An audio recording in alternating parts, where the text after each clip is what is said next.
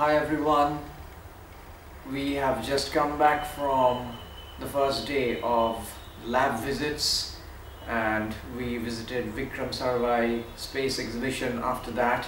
It was a wonderful day. Unfortunately we cannot upload any video because we didn't take any video, we were not allowed to.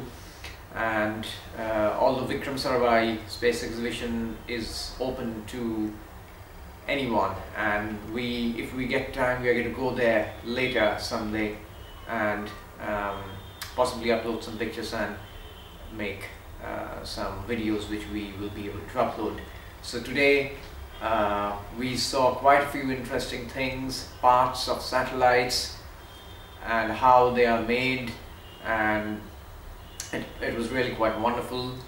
The experience, the sheer size of it, some of them were very big and some of them were small, and it was a great experience to wear special clothes from head to the toes, and we had to enter a place where we were cleaned with these air pipes. Yeah, so it was quite wonderful. That made us supposedly dust free. And it was such an overwhelming sight to see those monstrous instruments and those satellites and those rooms. They were full of gigantic machines. Yeah, so now Orithru would be telling you what what we saw today. So he asked them quite a few questions and he's very studious. He took down pages and pages of notes. So he's going to tell you all that he has but learned. I couldn't take the notes from the one portion because we were not allowed the paper and pen inside that. Okay, so tell all that you can. But wait a minute, I'm just bringing the page. Okay, while he brings the page, let me just show you the outside. It's evening, it's a little bit, yeah, it's just 5 minutes, it'll be 8. So this is the view from the balcony. We have a washing machine here, as I already showed to you. You can see there's fence, but it's really not very high. So you can see autos plied outside, but the noise is really, cut out, and all of this is very, very quiet. I am sure it'll look absolutely wonderful in the early morning. So now let's just go back to the notes because we have a lot to tell.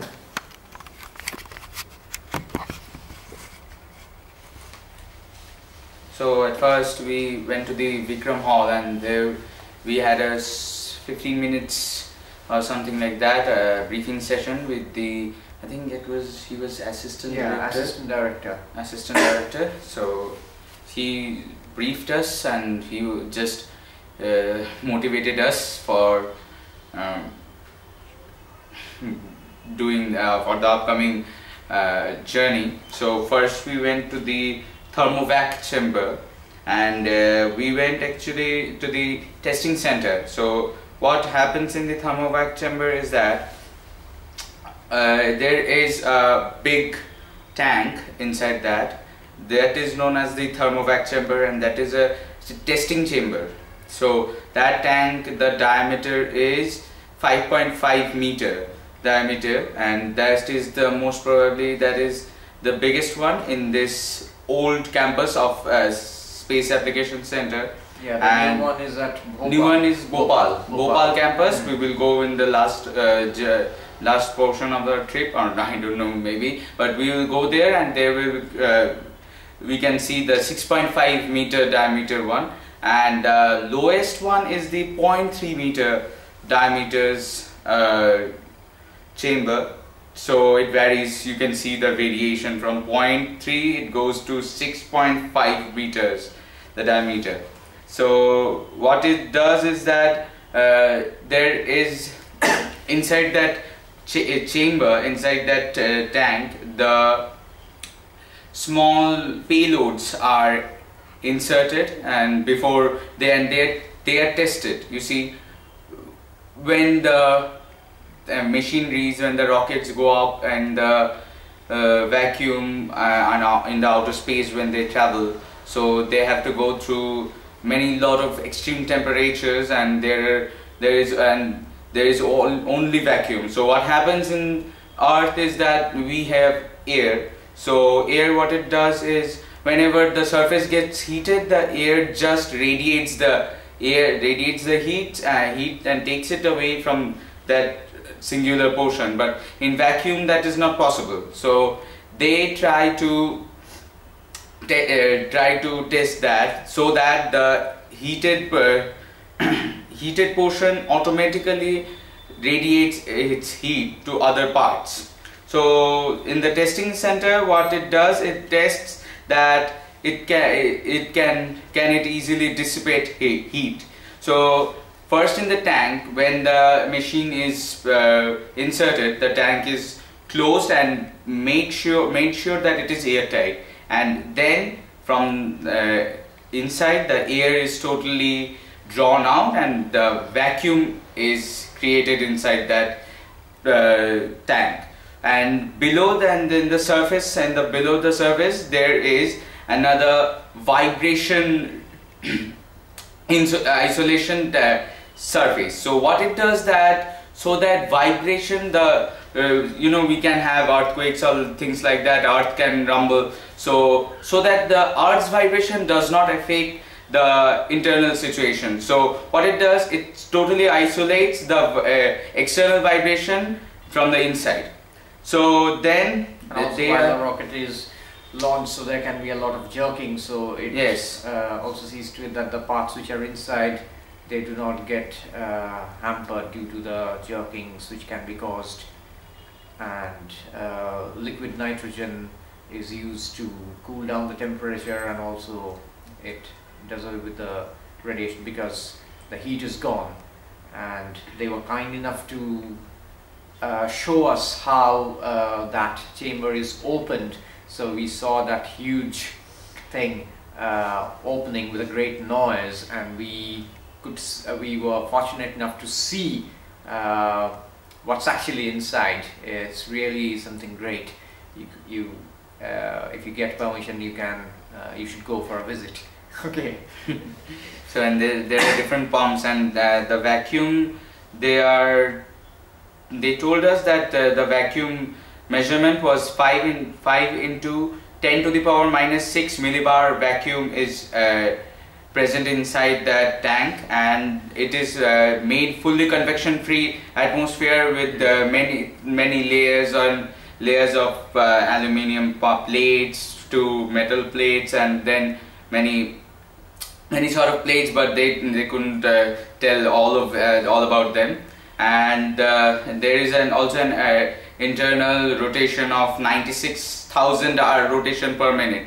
So there you can know the speed scale through which the functioning is going on. And there is also one cryo pump on the outside. So there is a from minus 100 to plus 100 degrees centigrade, there is a panel heating, and they check that so that the temperature is uniformly radiated, and uniformly everywhere the temperature is singular.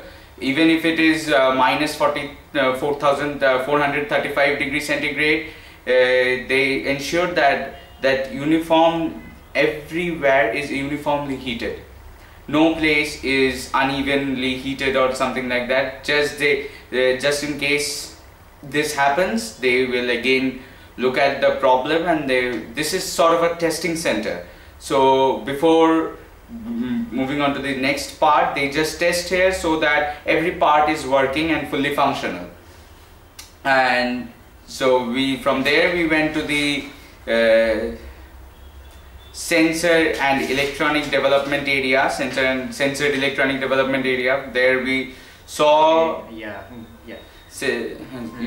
So another thing was that there were approximately 400 sensors inside that tank. 400 sensors there was inside, and then we moved on to the SEDA, or Sensor Electronic Development Area. Yes, it was. The only thing is that we had to keep out our shoes, although the experience of putting on that special suit, um, which you might have seen in some movies, so wearing that suit with the cap, it was really quite a wonderful experience, and we got to see the workings of the workings from the monitor. So not only did we see the parts of the satellite, we also went to the control room where we No, saw. so I can tell about the CEDA. I Yeah. remember things like that.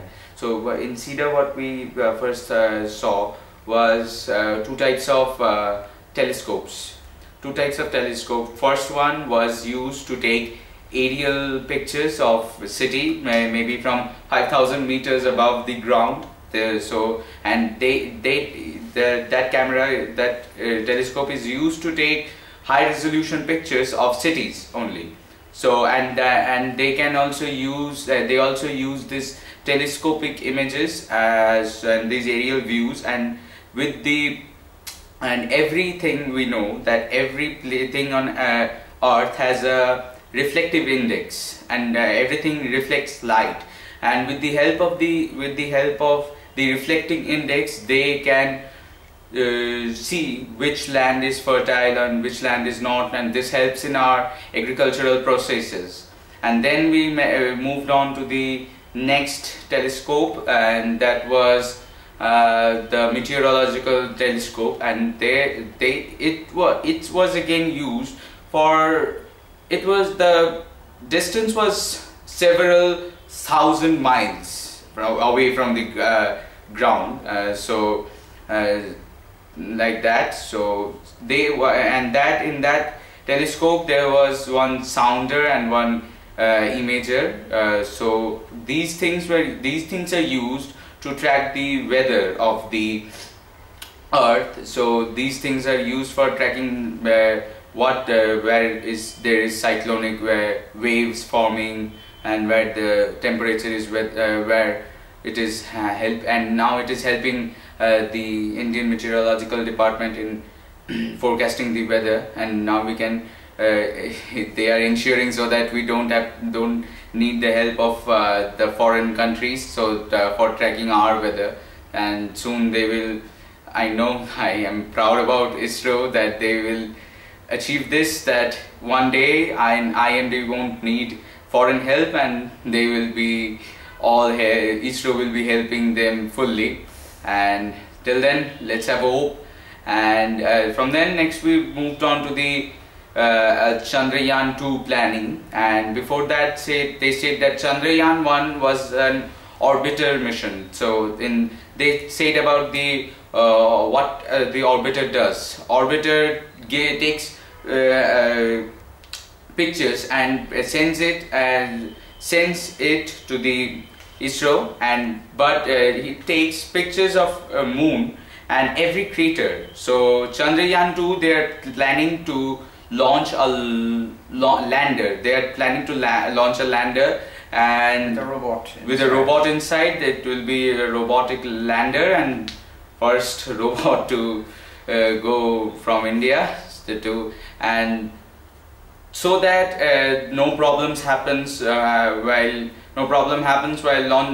landing on the moon's surface. The orbiter sends pictures, and there is a algorithm, so that coding they will enter that coding into Chandrayaan 2, and so that the Chandrayaan 2 will be fully automated, and so that pictures, it will analyze the pictures from orbiter mission Chandrayaan 1, and after analyzing it itself will choose a landing spot for its it itself will choose a landing spot and will land there.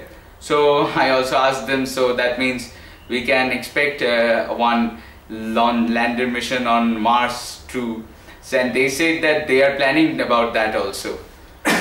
Yeah, so it was really wonderful, and there are some interesting things which they said.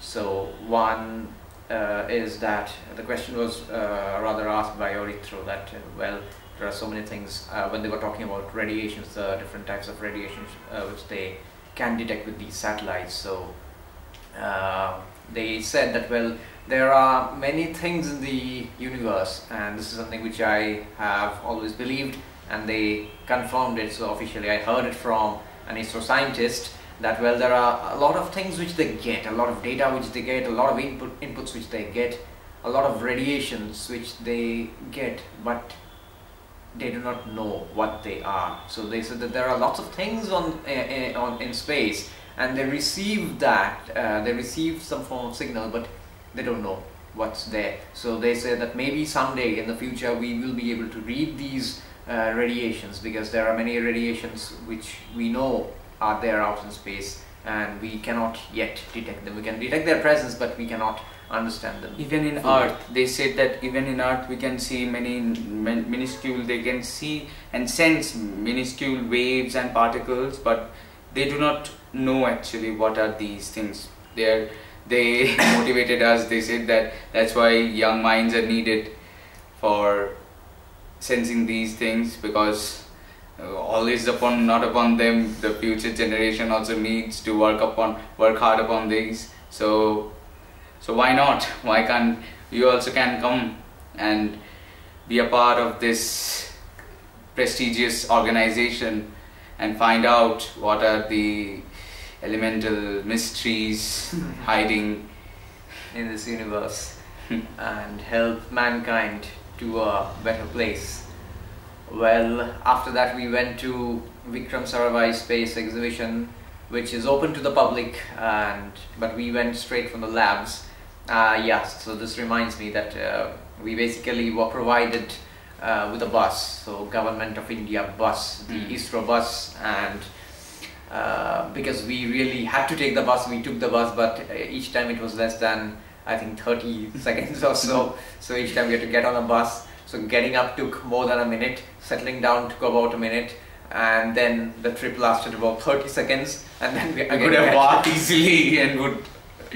So okay, these are some of the things which I guess, well, these things happen only in India, but so it was quite funny. And then at just by the side of ISRO guest house is the Vikram Sarabhai Space Exhibition, and it's open from 9:30 am to 5:30. So if you ever come to Ahmedabad, then be sure to visit Vikram Sarabhai Space Exhibition anytime during this. And we saw a 3D film, and it was quite surprisingly narrated by Tom Cruise. So we were rather surprised, but anyway, it was a Hollywood production which they showed. It was about the NASA's International Space Station that is floating above in the orbit of Earth. Yes, and we saw so many wonderful things about how the people, they live there, how they eat, how they shave, how they bathe, how they sleep, and how they celebrate holidays. Yes, and how the Earth looks while a rocket is launched. So we have all seen pictures of rocket being launched, but while the rocket is going up, how the Earth looks as it keeps on getting smaller and smaller. It's really quite wonderful, and some of the things that they do to while they are floating in space. Obviously not floating, they have something to hold on to, and they are maybe fixing some parts of the satellite. It's quite fearful. It takes a lot of courage, and really hats off to these wonderful people who have dedicated their lives going up in space and helping out humanity at great cost to their lives. So really hats off to these people. So seeing their video, it really makes you wonder about the sacrifice which human beings can make when we think of humanity at large, and this is really needed. And seeing them walking, it really makes you think a lot of things, and definitely inspires you. Okay, so after that we saw around the exhibition, and we were given an ISRO cap. Yeah, I can show it. Yeah, an ISRO cap, and this is the ISRO cap, and a key ring, key ring is we also got these. Yeah. So this keyring has a speciality. I don't know whether I can show it. It's an holographic imagery. You can see it. Yes. So this is like that, and we even got our own books. And this was not from the exhibition. This was from the Vikram Hall during the briefing session with assistant director. So different people, and there were different books given to all of us. So this was that, and now I have got Bharat ke Anupam Drishya. That means splendid pictures of India. Yeah, so I've got the same book, but it's in English. I don't know how they knew that I'm an English teacher. But they gave that. So it has wonderful pictures. Yeah, you can see it's the satellite pictures of this one is Meghalaya. This one is Meghalaya, and here is the written what is it about. And we also got this wonderful folder with a name card holder, and also with a pen and a ISRO pad, a notepad. So not really a notepad, okay, but anyway, it's so we are going to come back with lots of goodies. Yes. Okay, so now we will be taking a little bit of rest because we have had a long, tiresome train journey, even though this day has been very exciting. So we need to take a little bit of rest, then we are going to go and have completely vegetarian food. That's the thing. So absolutely no non-veg. That's but the room is quite nice, very nice. The room is great. Yes, the room is great. The only thing is that I think we have to get out some time to sneak in some non-veg food if we can. Okay. But it's Gujarat. Yeah. I don't know. Okay, so we are having a wonderful time with the team. 21 team members have come on this visit, and there's another visit right after we go back to Kolkata. Another group would be coming because not everyone has fit in the same group.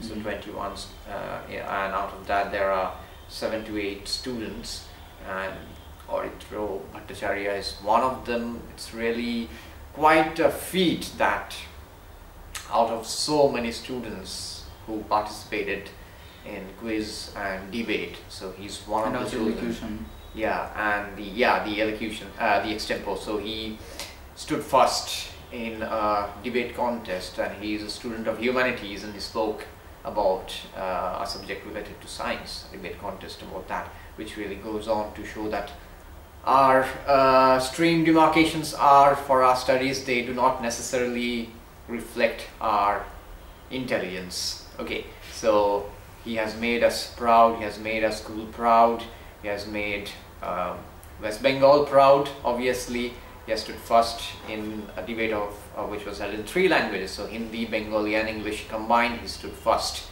and it's really quite a laudable feat. Okay, so tomorrow we hope to make more videos or give a report like this. Okay, thank you so much.